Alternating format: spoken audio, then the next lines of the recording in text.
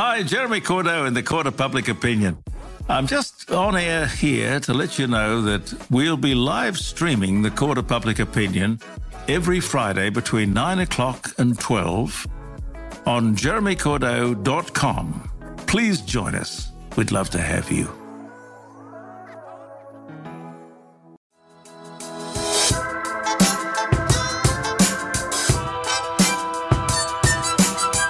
Talking About Marketing is a podcast for business owners and leaders, produced by my dad, Steve Davis, and his colleague at Talked About Marketing, David Olney, in which they explore marketing through the lens of their own 4 Ps: person, principles, problems, and perspicacity. Yes, you heard that correctly. Apart from their love of words, they really love helping people. So they hope this podcast will become a trusted companion on your journey in business. David Olney, one of my favourite quotes I would like to read to you right now because it sets things up for our topic today. Are you ready? I am ready. I didn't want to interrupt your quote. Well, I wanted to give it the announcement that it was coming. I wanted to hear your eager anticipation. Okay, listeners, listen up. Here comes the quote. I have made this longer than usual because I've not had time to make it shorter. Beautiful. A lovely quote. Yes, reputedly and reportedly Blaise Pascal, but there are many different variations of that saying throughout history. But it cuts to the chase of communicating without BS, I think, which we're coming to in the principles session today. And it's also the reason why we try to keep these podcasts to 30 minutes. It takes a bit more work, but it's better than just rambling on for an hour and a half. Because we do that after we've turned the microphones off. So let's get underway. Otherwise, I'm about to undo all the virtuous good I've just set up. Our 4 Ps. Number 1, person. The aim of life is self-development, to realise one's nature perfectly. That is what each of us is here for. Oscar Wilde. For the person segment today, David, I want to play a little snippet from a podcast which I quite enjoy called the Small Business Big Marketing Podcast. Heartily recommend that to any of our listeners. There was an episode recently, I think it was episode 601, in which Tim had a guest, Alfred Boyages, who is an industrial designer. He's also a motorbike rider. And on a fateful day back in 2013, he was riding along at night, and too late, he noticed there was a big oil slick across the road. As you do, he tried to navigate that, but lost control of the bike. Terrible injuries, lucky to be alive today.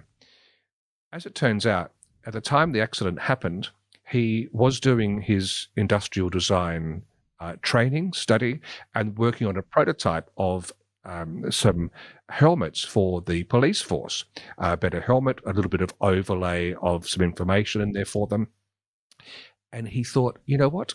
We have to take this further. We have to make this sort of thing available for all riders, because if I had prior notice that this was coming, some sort of early alert system, it would be much safer.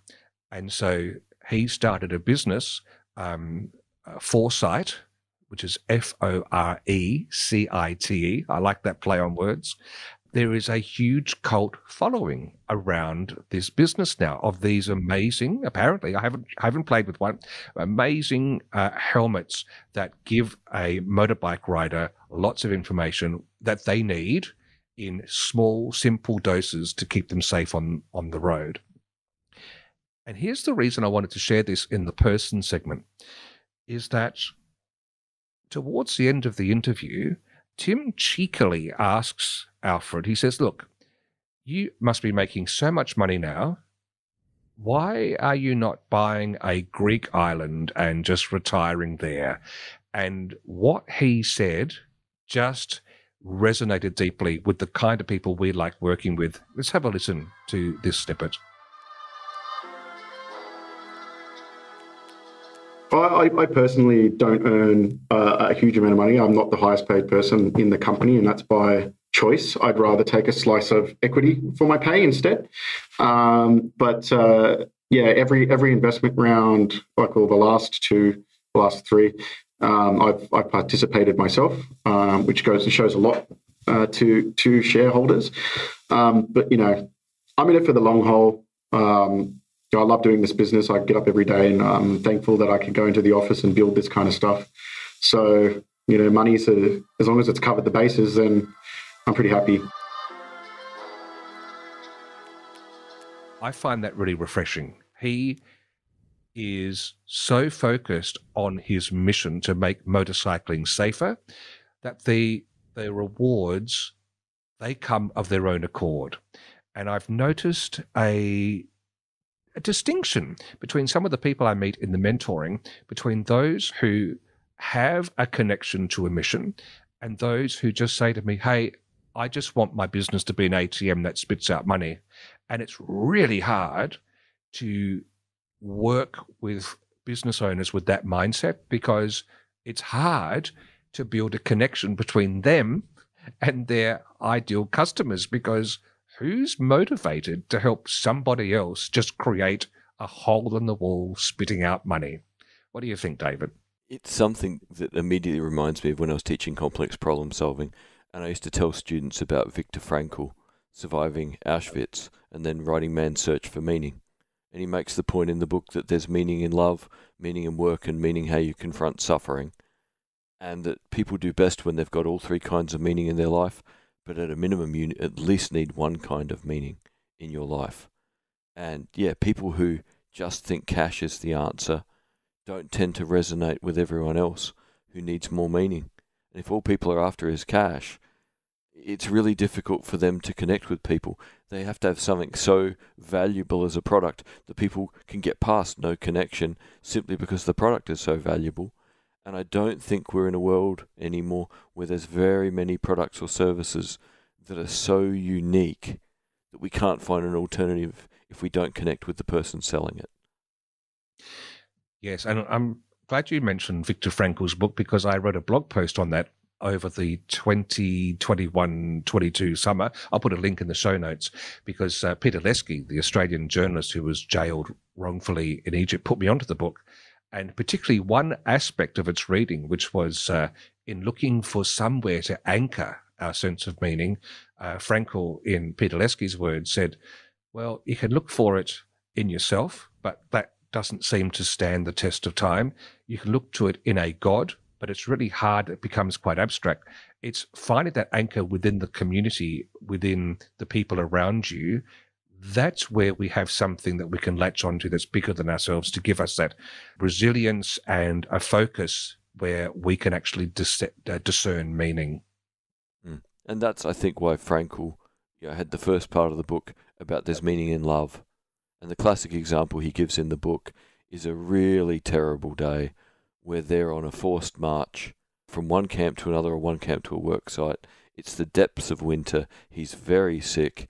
He can barely stand up. He's got a friend on either side of him in the column of prisoners being marched. And he just thinks to himself, all I really want to do is just wander off onto the edge of the track here, put my face down in the snow. I know one of the guards will come and smash my skull in with a rifle butt, and then it will all end. And that would be so much nicer than today. And then it dawns on him, yeah, but if I do that, I've let my wife down. What if she's alive today and still fighting to be alive? So love for Frankl was the most critical thing to start finding meaning in. He thought probably the one that if you're only going to have one was the most important. Yeah.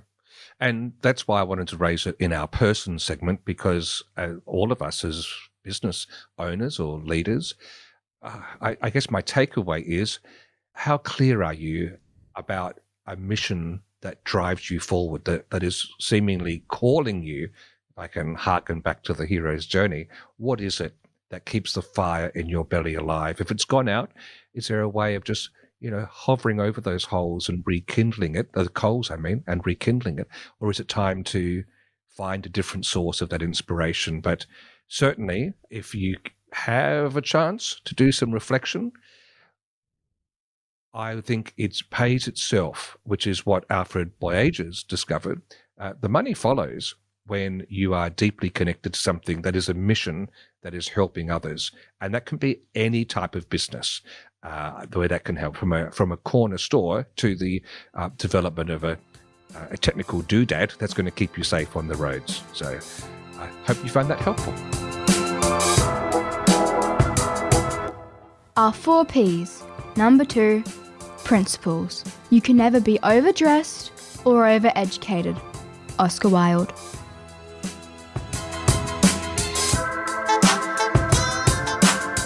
So, David, whatever made you pick up a book entitled Writing Without BS? The author was the reason I picked it up. Josh Bernoff is probably one of the most interesting people writing about what's going on in modern business of the last 20 years, and has I think now had 5 best-selling books. Really importantly, he wrote a book called Empowered in about 2010 about how much the business world had changed and how much customers had changed, and how much about, in a world of empowered customers, you have to empower your employees to be really creative and independent and to help people solve their problems. And out of that book, he realized that the old world of very complicated sales scripts, the world of very overcooked marketing rather than inbound marketing of helping people solve their problems, he found there was so much useless language. And he just got sick of seeing useless language in business writing, in sales, in marketing, and felt that he needed to write a book about writing without BS, because people's attention spans now are shorter and there is so much information we can read, and if you don't make your thing clear and short and purposeful, quite simply it will be ignored and they will move on to the next thing to read, hoping it's more relevant, more interesting and brief. Sorry, what were you saying? No, I'm only joking. With Josh, in his writing on this, does he give any ready reckoners, any heuristics, any rules of thumb for doing a self-assessment as to whether or not you are just fluffing out and padding out what you're doing in your communication? He has what he calls his iron rule, and his iron rule is the person reading whatever you write, their time is more valuable than yours. If you don't write from that premise, they will ignore you as being irrelevant and not treating them with care. Which is what that Blaise Pascal quote was really cutting to the chase with. I'm writing you a long letter because I don't have time to write you a short one. And that just shows the lack of care to reel off a 700-page email when a 7-sentence email could have done the job.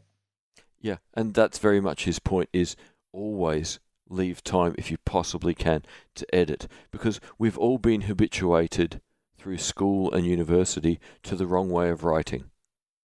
We write fluffy introductions that don't go very far. We then write 3 to 5 topic paragraphs to build an argument, and then at the end, just before the conclusion, we get to the point, and then we can recapitulate the point, by which time the average person is bored out of their mind, gone to sleep, or given up. So his argument, this all has to be turned on its head, and he's very much suggesting a writing style along the line of Barbara Minto's pyramid principle, where you set out the relevant question, the relevant answer, 3 short reasons for the answer, and tell people, look, can give you more information if you need and want it, but don't want to waste your time. Which is actually interesting use of the pyramid terminology there, because I was harking back to my days as a journalist, which I bring to the blogging workshops I run, and that of the inverted pyramid, which is the model we use in journalism, where you hit us right between the eyes with the key point, and then you backfill the background, and people can leave the story whenever they've got enough from it. And Bernoff is really taking that path as well. But unlike a journalist, he's going, is that an unnecessary adjective? Is that adjective there to desperately capture people, or is it actually adding value? And his argument is that the majority of adjectives aren't adding any real value. Right. So he doesn't like adjectives or description words. No. Because if what you're talking about matters enough, it should stick. He says if you need one word to make what something is clear, fine, but there shouldn't ever be two. So what should our listener take away from this, David, for the very next email they write or letter or talk? I think probably three things. First of all, remember his iron rule, that the person reading its time is more valuable than yours. That way you've got a better chance of writing it the right way. Also, what does that person need to know immediately to make a good decision or to understand? That should be first. And third of all, don't waste words trying to be clever, because what will make you look clever is if someone gets what they need and goes, wow, that person treated me with respect and gave me useful information. That's a much better perception than to look verbose. That's interesting. And I know we were heading towards containing this little piece, but what you just said there reminded me of something that came up at the time of recording. You and I had just delivered one of our planning sessions, and there was a bit towards the end we were talking about a not-for-profit reaching out to get support and input from an important stakeholder, and you were making the point that if you're going to have this communication, make sure you give this stakeholder what they need in your communication so that they can make their decisions. Don't leave the door open for them to have to come back to burden you down with more questions, but at the same time, don't give them the easy out of delaying this, because they can easily say, oh, can you please clarify what you mean by X? Was in a Venn diagram, where does that intersect with Josh Bernoff's Writing Without BS? I think this is stuff that Josh is very aware of, and that is if you can give people what's going on, what they need to know, but also what you think a good response would be without applying pressure, and that would be Josh's big point here, is don't try and pressurize people or they will immediately reject what you're saying, even if it was going well until that point. So if you've got an issue you need to explain to someone and you think there's a best response, tell them that you think here is one alternative that might be a very good response. Pleased to hear if you have other suggestions or if you would like to take action immediately. But give people what they need, so all they have to do is say yes or no. You don't want them to have to go and waste a day and a half thinking and then an hour writing back to you if you can make it a yes or no decision for them. So I love this. This just cuts to the heart of, it's my DNA. We don't want to put pressure on people. We need to also respect their ability to know that a decision is to be made and leave the ball in their court once you've given them what they need from your perspective. Yeah. I suppose we might call that the sting principle. If you love someone, set them free.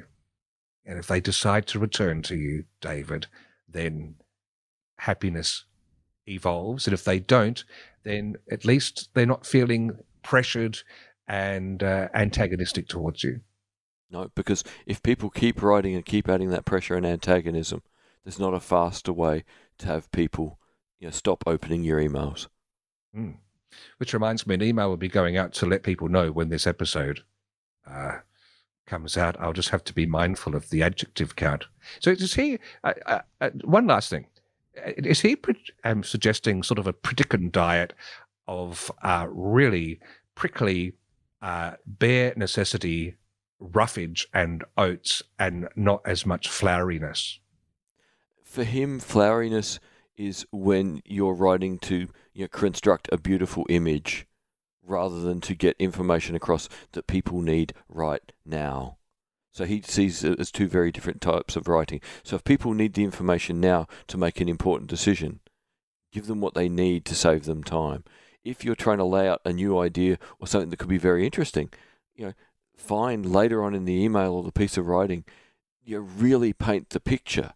But after they've got the basics they need, so really you've given them the core, and now you want them to have an expansive worldview, but don't give them the expansive worldview first. I'd like to reassemble a few of the older musicals this way. Because when I first watched musicals, I had to wait through the songs, Oklahoma, just get the song over with. I want the story to continue.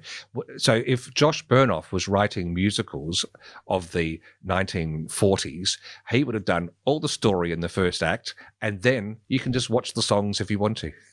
Well, I would use the classic example of the Blues Brothers, where they enter the diner, and Aretha Franklin, after about 4 lines of dialogue, bursts into singing Respect. You know that she is the slighted lady that's tried to look after, the people in her life, and now this guy is disappearing out of the diner with his musical instrument case to rejoin the band, and she's not real happy. But it unfolds so quickly, you know why the song's happening immediately. So I think that's the kind of musical theatre Josh Bernoff would probably approve of. And in full circle, theatrical style, it brings us right back to the respect for the person we're communicating with. Thanks, Dave. Exactly. Our 4 Ps. Number 3, problems. I asked the question for the best reason possible. Simple curiosity. Oscar Wilde. For this episode, we've gone into the mailbag, and a client of ours, Simon, from Perth, flicked a copy of an email that he'd been sent by his web hosting company. And it said, "Hi, Simon. This is a courtesy email to advise that someone, in brackets, quite possibly yourself, has updated your VIP control account details. If it was not you, we suggest you log into your VIP control account immediately and update your account information and password to prevent unauthorized access." Now, this is yet another one of these, robotic messages that get sent out in good faith. What I don't like is the fact that this email came with a link to reset the VIP control account. I really think this is the era where we shouldn't have those links coming, because it sets up that a spoofer could easily copy this email and just change that link. I'd much rather see the wording say, you go back to our website where your hosting account is, log in afresh and update it from there, just as a bit of a caution. However, I wanted to share this email with you because I think what Simon did is the model to follow. He has a trusted advisor in his life. In that case, it's us. And instead of moving forward and doing anything in the email, he took 3 milliseconds to hit forward to ask, is this legitimate? What should I do? And I think, sadly, we're in this era where there are so many fake emails flowing around, and emails that look absolutely spot on. It's really hard to pick the fakes most of the times these days. And so having that trusted advisor who's been around the block a few times is worth its weight in gold. Just a really helpful habit to have. David, your thoughts? Exactly what you said, plus one little thing. On a lot of spoof emails like that, if you hit the reply button, you can then see the real email it came from. And that's one of the only giveaways sometimes of how dodgy what you just got can be. So hit the reply button, not to reply, but to see what email pops up, and that will often be your first cue or clue as to whether it's legit or not legit. Yeah, but sadly, we're in an era of assume a suspicious stance.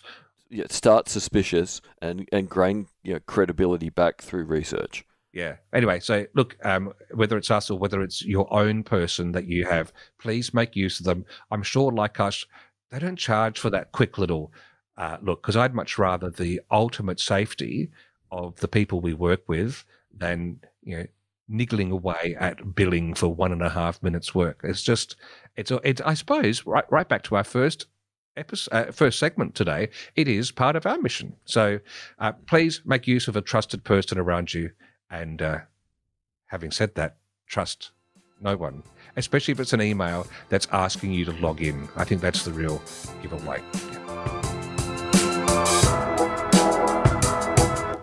Our 4 Ps. Number 4, perspicacity. The one duty we owe to history is to rewrite it. Oscar Wilde.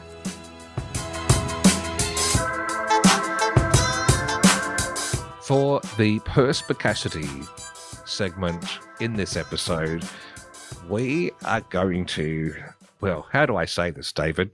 Reveal a bit of my past that made me the butt of jokes for a long time. It was when I owned and proudly drove a Volvo. And this came about before our lives had crossed. It was 2008. I had a different car. My first daughter was about to be born, within about 2 weeks, 3 weeks' time. And we're sitting with friends, and they told me in Melbourne they had a Volvo. And one night, my friend was driving across the Westgate Bridge, I think it's called. Westgate, I think. Yeah. And it was rainy night, dark, and this car crossed over and headed right towards him.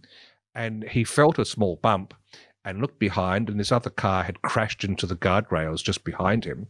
So he stopped to render assistance and was shocked when he saw just how much of his Volvo had been collapsed in. But he felt nothing. And I remember, I can picture this meeting. At that point, I made the decision, and within 1 week, I had traded in my other car for a Volvo so that I could take the highest responsibility for my little bundle of joy who was coming. David, what was I falling victim to? I don't think you were falling victim. I think the critical thing here to talk about is, would we ever want to advertise anything only for a single good feature? So at the time of the adverts that were going, at the time you bought the car, it was where we had the Crash Test Dummies, and they would wonderfully go, hello. And we would find out where they had all their accelerometers, and then we would be told how safe Volvo was. Now, that was absolutely true. But in real terms, that was diminishing everything else that was good about the product. Because I wasn't aware of anything else about the product. I was actually surprised that the car I bought looked good. I didn't. And actually was a good car on top of the safety. Yeah. And it did. I love being the butt of jokes. And so in workshops where we looked at different car makers and we got people's reactions, when Volvo came up, everyone would say, someone who plays lawn bowls, conservative, wears a cardigan, etc. And that was all part and parcel of that one-track mode. In fact, You mentioned the Crash Test Dummies. Can we just have a listen to, I think this was an amazing 7 or 8 minute video that Volvo put out, in which it was a documentary of a day in the life of their senior crash test dummy.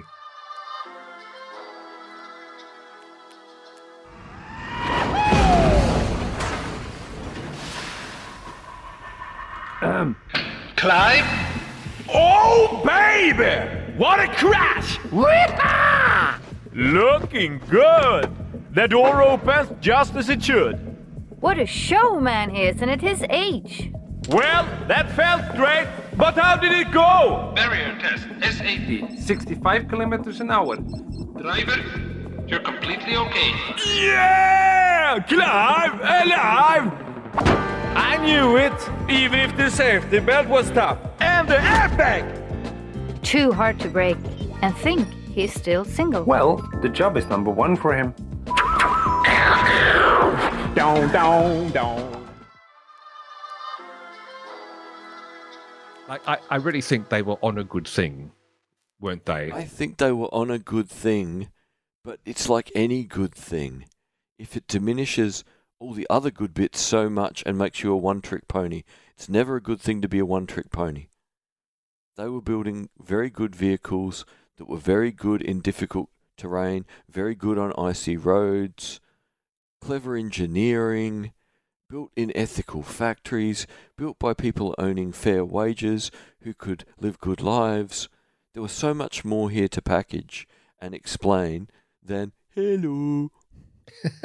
So if we apply our perspicacity here, where we sharpen up our thinking by reflecting upon something, I think everyone's aware of the crash test dummies and the various safety messages of the Volvo ads. Here we are now at the time of recording, 2022. Just about every car on the planet has subsumed those safety elements. And They this become is normal. And this is what you're alluding to here for this exercise, is when you dominate with one of your benefits, it's got to be a mighty good one that will last forever, which is very unlikely. Very unlikely. And it also means that as time goes on and you have to scramble to redo your marketing, people will go, oh, well, they don't do their old marketing anymore. Why not? Don't they do safety anymore? So there's actually a risk that people get so used to the single message that if you stop doing it, they then question whether you are still legitimate and focused on that thing that had made you recognizable, when all you're doing is adapting to the fact that that thing is no longer unique. So really, you've got to view whatever you do as the overall package is unique. How enthusiastic you are about turning up every day. How good the product is. How good the service is. How good the follow-up support is. What you try and do for your employees. How you fit in your community. You don't have to do all of these, but try and do as many as you can legitimately in different parts of your website and in different aspects of your marketing. Yes, because Volvo, on my horizon, is fairly invisible at the moment. I don't consume a lot of commercial media, but they don't seem to have a dominant place on the media landscape. And I was just trying to think what I would do if I was in the driving seat at Volvo with some of the smart stuff they could and probably are doing. You almost wonder if you don't want to lose and sever your legacy of safety, because you're dead right. You don't want someone to think, oh, hang on, have they dropped the safety ball? You almost want to lead with a message that connects with whatever the burning need of the day is in the car market that you're able to meet, and hopefully there's something unique there, but almost with, all that, and it's safe too. You're like a backup tagline to tip a hat to the past, but leading with something that is what I care about now. So my suggestion would be, seeing they've become so much more focused on high performance and luxury, to much more go down the line of, it looks this good, it goes this well, and it's still just as safe. Would you have the Crash Test Dummies now wearing Prada and carrying Gucci handbags around and living the good life, but still checking in to go to work? I would more likely have, a young couple like you were bringing your first baby home, because that's a much more credible safety argument, than the goofy dummy. Yes, I like how you said a young couple like we were. Thanks for that. Well, you are slightly older now, seeing your children actually can organise their own day.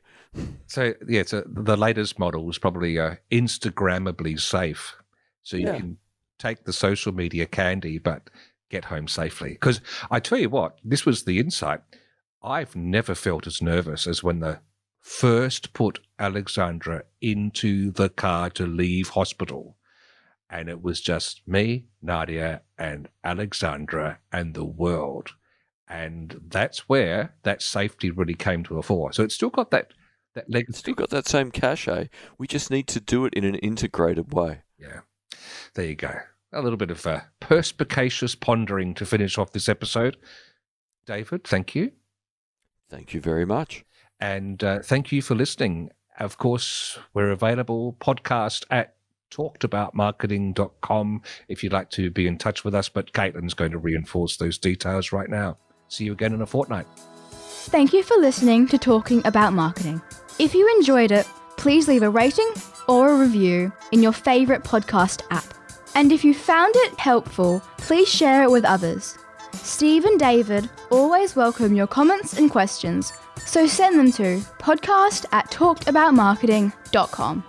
And finally, the last word to Oscar Wilde. There's only one thing worse than being talked about, and that's not being talked about.